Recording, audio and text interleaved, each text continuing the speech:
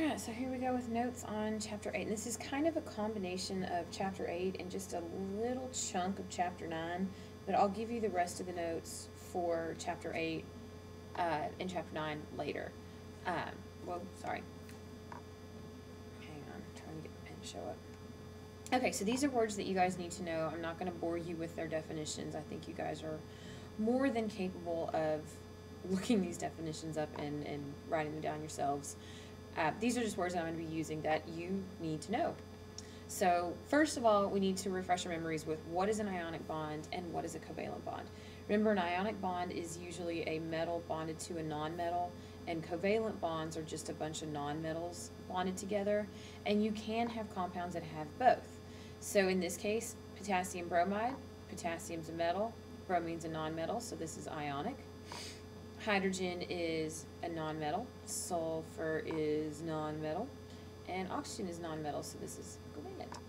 Sodium, metal, phosphorus, nonmetal, oxygen, nonmetal. Here, these two nonmetals are bonded together, so this is covalent, but they're both bonded to a metal, which makes it ionic, which makes this one both. Sulfur dioxide, sulfur is nonmetal, oxygen is nonmetal, so this would be covalent. Here we have carbon, hydrogen, and oxygen, all of which are nonmetals, so covalent. Here we have calcium, which is a metal, carbon's a nonmetal, oxygen's a nonmetal, so we've got covalent between these two, and ionic between the calcium and the carbonate, so this would be a both. Lewis symbols, just to refresh your memory on this one, this is where you take the symbol and you put the valence electrons around the symbol written as dots, so like chlorine has 7 valence electrons, so it would look like this. Make that one a little darker. And remember that elements want to gain, lose, or share electrons so that they look like a noble gas. And by looking like a noble gas, I mean that they are isoelectronic. So like neon has 8 valence electrons, or 10 electrons total. Chlorine, to look like neon, fluorine is going to look like neon, because fluorine has 9 valence electrons. So it's going to gain 1 more right there so that it is isoelectronic to neon. So we're going to put these chemical species. Remember, a species is just an atom or a molecule or a compound or an element or something into its isoelectronic groups. Iso meaning same, electronics meaning same number of electrons. So we just need to figure out how many electrons each of these guys have. So nitrogen normally has 7 electrons, so when it's a -3, that means it's going to have 10. Potassium normally has, digging up my periodic table here. Potassium normally has 19 electrons, so it has lost 1, which means it has 18. Calcium normally has 20, so it's lost 2, so that gives it 18. Oxygen normally has 8, it has gained 2, so that puts it at 10. Fluorine usually has 9, it has gained 1, so it has 10. Neon, no charge, so it has 10. Bromine doesn't have any kind of a charge, so it's going to have 35 electrons. Krypton with no charge has 36 electrons. I'm pretty sure this bromine was supposed to have a -1 charge. Scandium usually has 21 electrons. It's lost 3, so it has 18. Sodium usually has 11. It's lost 1, so it's down to 10. Aluminum usually has 13. It's lost 3, so it's down at 10. Selenium usually has 34. It's gained 2, so it's at 36. Magnesium usually has 12. It's lost 2, so it's down at 10. So the isoelectronic groups, you have isoelectronic to neon would be your nitrogen, oxygen, fluorine, actually I should say nitride, oxide, and fluoride, of course neon, sodium, aluminum ion, and magnesium ion. All of these guys, they're not the same atom because they have different numbers of protons, but they are isoelectronic because they all have 10 electrons. And then you've got the guys that are isoelectronic to 18, I believe, is argon. Yes. So isoelectronic to argon is potassium ion, calcium ion, who else is 18? Scandium ion, and that's it. And then I really do think that this bromine was supposed to be a -1, which would then make him 36. And so all the guys that are isoelectronic to krypton would be the bromine ion, so bromide, krypton of course, and then selenide. So ionic bonding specifically, electrons are transferred from an atom with low electronegativity to one with a higher electronegativity. The bond results as the electrostatic attraction between two oppositely charged ions. They are arranged in a crystal lattice, and there is an energy contained in those bonds, and it's symbolized with delta HL, and that's how much energy you'd have to put into the compound to separate the solid ionic compound into gaseous ions. So if we had like sodium chloride and we had a lattice of lots of sodiums and lots of chlorines all put together into a crystal, the delta HL would be the amount of energy that would have to be put in to break this bond right there and separate it into sodium ions and chlorine ions. So what's the lattice energy again? Lattice energy is, like I said, it's the energy required to break the bond, to break an ionic bond, and a higher lattice energy results when the atoms are smaller or when there's a higher charge, meaning you're exchanging more electrons. So like the smaller lithium fluoride would have a stronger lattice energy than, say, sodium chloride, even though they have the same charges, because lithium fluoride is smaller. Or if we were to compare lithium fluoride to, or let's do sodium chloride, comparing it to magnesium oxide, even though these two are about the same size, the magnesium oxide is going to be stronger because these guys exchanged 2 electrons, whereas sodium chloride only exchanged 1.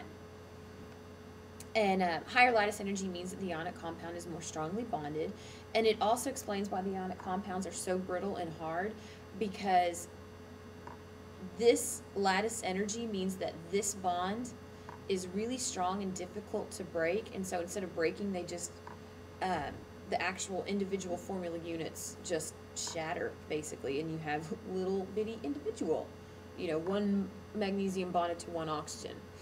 And so instead of bending like metals do, they break. So in each of the following pairs, identify the one with the higher lattice energy. Potassium chloride versus calcium sulfide. Well, potassium's a +1, chlorine's a -1, calcium's a +2, sulfur is a -2, so this one's stronger because it has a higher charge. Lithium fluoride, sodium chloride, we already talked about this one. It would be lithium fluoride because it's smaller. Fe2O3 versus manganese dioxide.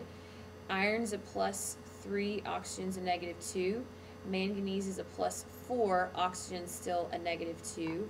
So in this particular case, the one that exchanges more electrons, here we're exchanging 6 electrons, and here we're only exchanging 4. So this one is going to be stronger. And then calcium oxide versus calcium chloride.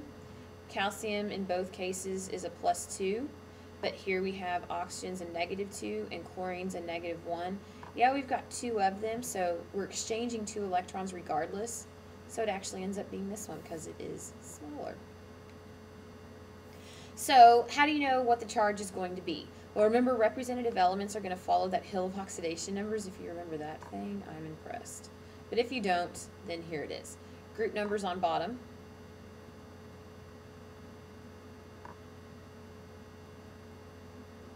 And then the charges go on top. +1, +2, +3, +4, -3, -2, -1.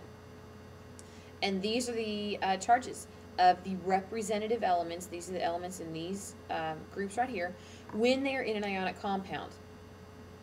When these nonmetals over here are in covalent compounds, they do not follow the hill of oxidation numbers.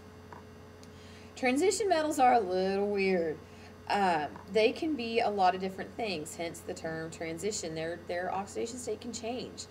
And lead and tin, which are actually in group 14, they also fit into this because they can have charges of either +2 or +4. And the reason for this is that their valence electrons is that highest filled s sublevel, which gives you 2 electrons to lose, but you can also occasionally lose 1 or more of their d electrons. And so the charges for transition metals will range from +1 all the way up to, in some cases, +7, but usually it doesn't go much above +4.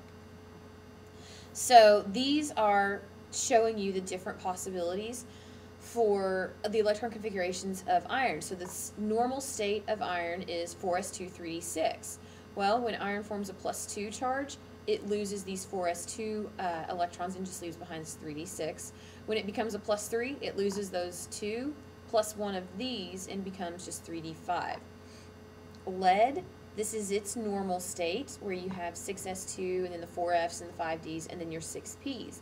When lead does the +2, it loses the 6, no, I'm sorry, scratch that. It loses the 6p2, and then when it loses when it becomes the 4+, it loses both the s's and the p's, leaving behind just the f's and the d's. So we're going to write the electron configurations for chromium with a 3+ and tin with a 4+. So first we need to know what the base electron configurations are. And for chromium, chromium is one of our weird exceptions. Chromium is usually argon and then 4s1 3d5 instead of 4s2 3d4 is one of those weird exceptions that I told you guys you needed to know. And so when it does its +3 thing, it's going to lose this 1 s electron and 2 of the d electrons. And so this is going to be the electron configuration for chromium +3. And then for tin, it's usually krypton and then 5s2, 4d10, and then 5p2. And so when it does +4, meaning it loses 4 electrons, it's going to lose these 2 p's and the 2 s's, leaving behind krypton 4d10. So covalent bonding. This is where you have 2 or more atoms sharing electrons, and like I said before, it's usually nonmetals bonded to nonmetals. The Lewis structures that we'll review in a second show your shared electrons and the lone pairs, and whether or not a covalent bond is polar or nonpolar is determined by the difference in electronegativity values. If there's a difference between 0 and 0.4, then it's a nonpolar covalent. If the difference ranges from 0.4 to 1, then it's a polar covalent. If it's between 1 and 2, it is really, really polar covalent. And if it's anything above 2, then it's ionic. Well, what if it falls exactly on one of these things? You know, what if it is exactly 0.4? Well, that means it's either on the kind of polar side of nonpolar, or it's a really weak polar. Or, you know, if it's exactly 2, then it's so polar that it could possibly be ionic.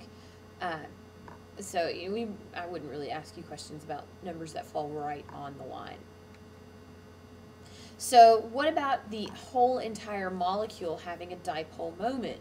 Well, not only do you have to have a polar covalent bond, but there has to be a lack of symmetry within the molecule itself. Hey, that's my cue. Okay, I'll finish up part 2 of this in just a second.